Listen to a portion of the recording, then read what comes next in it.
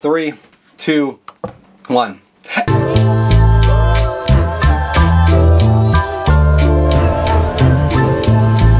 paddleboarding. Going paddleboarding.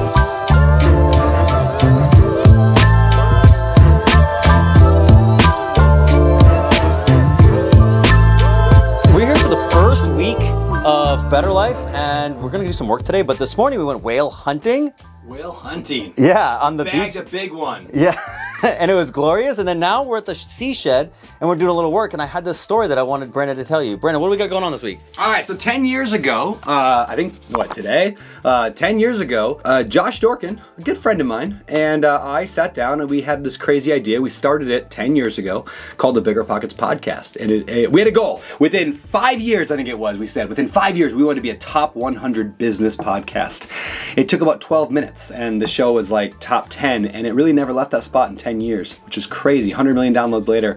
So yeah, happy 10-year anniversary. Not just to Josh, but to everybody who's ever listened to a show, everyone who's supported us along the way, everybody who's been a part of it, who's learned, who's grown, who's been a guest. You guys made something magic happen. And it's still going today. I might not be there, but it's still going, so go listen. Bigger Pockets Podcast, the real estate show is fire. So I got my fancy double monitor sitting on top of all my books. Yeah, what does it feel like to be, what does it feel like? This is what he sees. This is what it feels like. I'm not used to a standing desk. This is brand new. This is not a normal thing. I'm trying to be more healthy in the new year. So these are 3 books that I'm reading next. They're on my agenda. Richard Branson, The Virgin Way. So I look up to Richard Branson a ton, actually. Legit tell myself all the time, like, what would Richard Branson do? I say it to myself all the time. What would Richard Branson do? Why? What appeals to you about him? Ooh, I once heard this great story about Richard Branson, and they said Richard was with him on Necker Island, and Richard's assistant or whatever, chief of staff came over. They sat down for a 1-hour call, and they just went through a ton of high-level stuff. And that was it. When the guy was done, he just asked Richard to answer a bunch of questions, like, hey, what do you want to do here? Should we buy this company? Should we merge this thing? Should we, sue this guy? Whatever, I don't know. They had a lot of questions, and by the time they were done, Richard was done. He went back kite surfing, and that was it.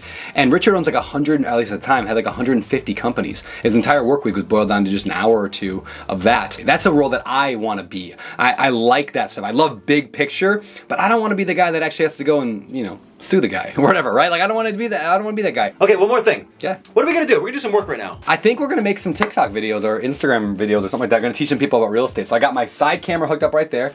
I got it diagonal sideways here, but so we go sideways so that we can get some higher def. And now I can look right there at that camera and I can talk and I can make videos. So what do y'all want to know about today? Let's find some questions from the audience. Number 1, why is your beard so much better than Alex's hair? Great question. So the truth is, there's something called commitment, and I'm just much more committed to looks than Alex is.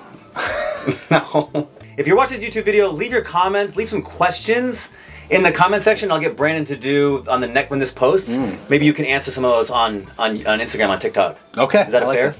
That's a fair choice. Yeah, okay, good. You guys want to see how the magic's done? Yeah, let's do one. This is called acting. The truth is, a lot of people actually don't know this before I get started. There's a persona we put on when I start the camera rolling. Yeah, this is not how I normally talk. In fact, I'm gonna take it up even another notch here when I get on the actual video, because camera adds 10 pounds, they say. It also takes away 50% of your energy. Big believer in that. So like the way that me and Alex were talking today on paddle boards, hanging out with whales, if you were to record that conversation and put on a podcast, boring as hell. Nobody would watch it. When you're on camera, you take things up. Even right now, I'm more energetic than I am when I'm, but watch what happens when I actually turn on the camera that I'm talking to Instagram Reels, which is, you gotta be moving, or even worse is TikTok. I mean, people have about a 1-second span. Am I nervous about the real estate market? Well, sort of. Maybe nervous is the wrong word. I am careful because we are in a topsy-turvy market right now. We don't know what's coming, but you know what? We never know what's coming.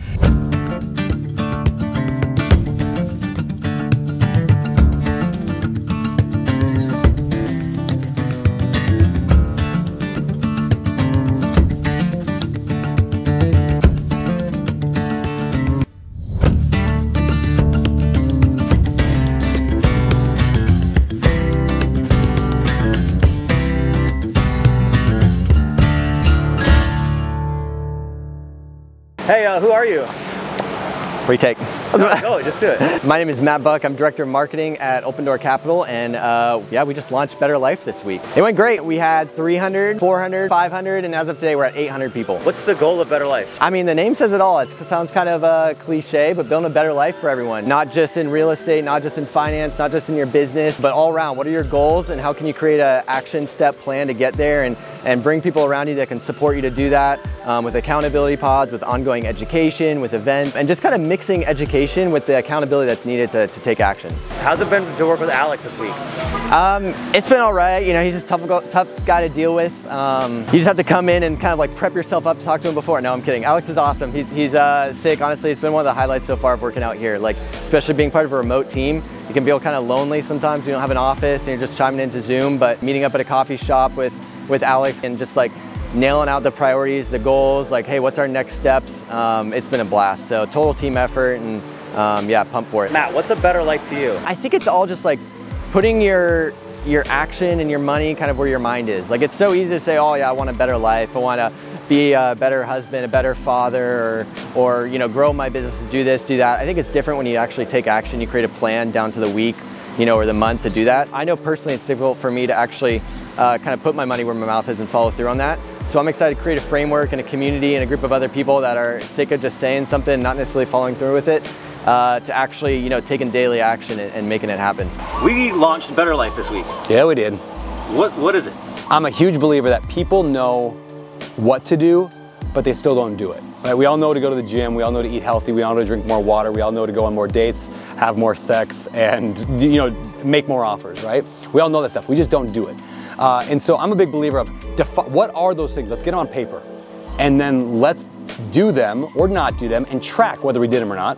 And then let's get accountability on it. And that's not just me, there's like studies that show that this is the most effective way to accomplish things, is to have that tracking and accountability.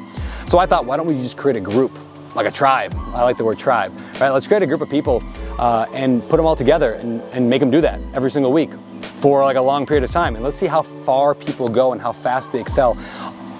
Ultimately, I just made it for myself because I need that in my life. And so I thought, why not bring a bunch of people with me? It's like house hacking, but business hacking. Is that a thing?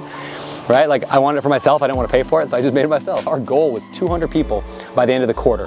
We're at almost 600 applied right now. Just completely nuts. I mean, that was our quarter 3 goal, was that many people. I just talked to Matt. I think it's just under 500 in. I mean, yeah, we'll hit 600 by the end of the week. I'm positive. Like, it's crazy, man. It's crazy. My goal is to provide so much value though in every aspect of it that it's worth it for the whole thing. You know, like you know, we're doing the real estate class, workshop, summit. Summit, that's a good word. Love that word. We're doing the real estate summit here in Maui here in the spring. My goal is to make that so phenomenal that somebody could join the tribe today, pay for the whole year, and do nothing but come to that one event. And it would pay for, like, they'd be like, oh yeah, that was totally worth it for the whole year, right? My goal is that the class, like every mentor call we do, every single one, they show up and they're like, yeah, that was worth the whole year, just for the advice I got there.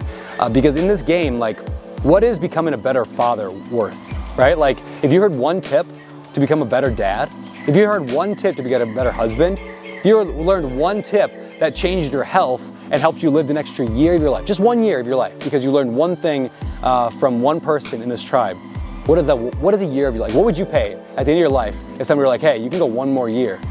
Like, my goal is every aspect of this tribe is worth the cost of the year of the tribe. Because that's how you get people to stick around. You overwhelm them with value. I'll say that my personal life, I've been apprehensive years and years, like many people, to like pay for groups, pay for education, pay for access. And over the last 5-6 years, I've watched other people do this, and I'm at a point in my life where I realize that I've been wrong the whole way. And it's because you said, it's like, what's it worth if you get one life-changing piece of advice? It's like, whatever it was for the year, you got that value. Well, and I feel like I may have contributed to that, you know, in my years, you know, teaching real estate and on the podcast and all that. I think we kind of threw the baby out with the bathwater. You know what I mean? Like, we were like, you know, like we were anti the gurus, the like, come to this free weekend boot camp and then we're gonna upsell you to an $80,000 course and we're gonna make you take out a credit card and bankrupt your grandma in order to afford this, right? That is what we rebelled against. But I think we went so far the other way to the idea of you should not pay anything for education.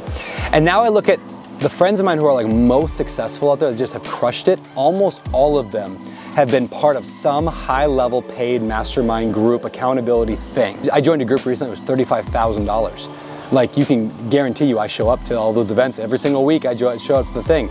Now the irony is that what's the difference between that $35,000 one and the Better Life Tribe?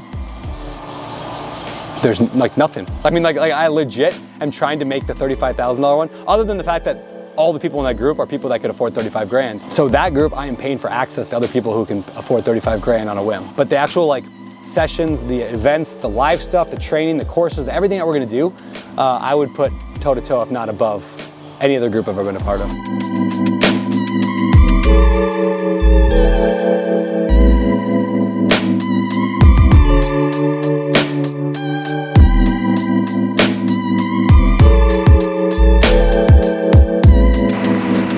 How's my hair look? Looks fantastic. All right, we just finished week 1 of Better Life. Very excited. Maui is beautiful.